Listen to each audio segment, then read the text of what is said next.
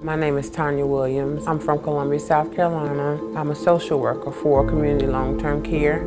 I had my stroke on my last birthday, October 26th. Actually, when I had my stroke, I was asleep and I fell out of the bed. And my youngest daughter, she was like, "Mama, get up, get off the floor." And I couldn't move. I tried to pull myself up with the covers on the bed and I just couldn't do anything. I couldn't move. And at that time, I noticed my speech started slurring. By the time the paramedics got there, they were able to sit me up, but I couldn't talk at all by the time they got there. I was trying to look around, but I couldn't see anything. It was just, all I could see was a blur. They brought me to the emergency room. I was able to get out that my oldest daughter worked here at Richland. I remember her coming down and being with me. I could hear them talking about having to do a procedure or a surgery, but I wasn't sure what they were getting ready to do. When I woke up later on that day, I was able to talk again. My vision was back and I was able to move. They did a thrombectomy on me. My neurologist, he explained to me that basically they went in my brain and they removed the clot.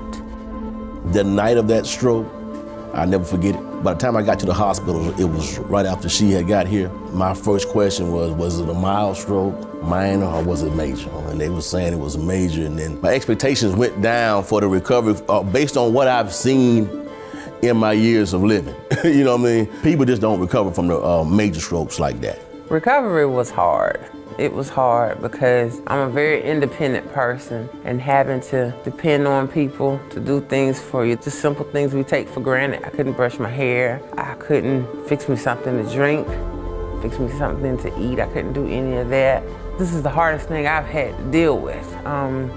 Just having to snap yourself out of that depression because you realize you're not the same person you were before. You know, you have limitations on your life, but I thank God I'm still here. As time went on, things got better. I started gaining more strength.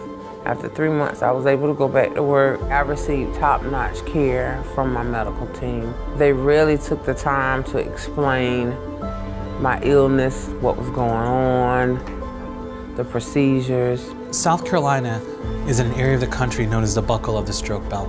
We have a tremendous problem here with the highest incidence of stroke, the highest mortality from stroke victims. And also, we have a high rate of young stroke. We're finding patients in their 20s, 30s, and 40s. This problem is rampant throughout our community. And as a reaction to that, Prisma Health Richland has committed itself to stroke care. And specifically, we have just recently been awarded the Joint Commission certification of Comprehensive Stroke Center. How she's recovered, absolute miracle.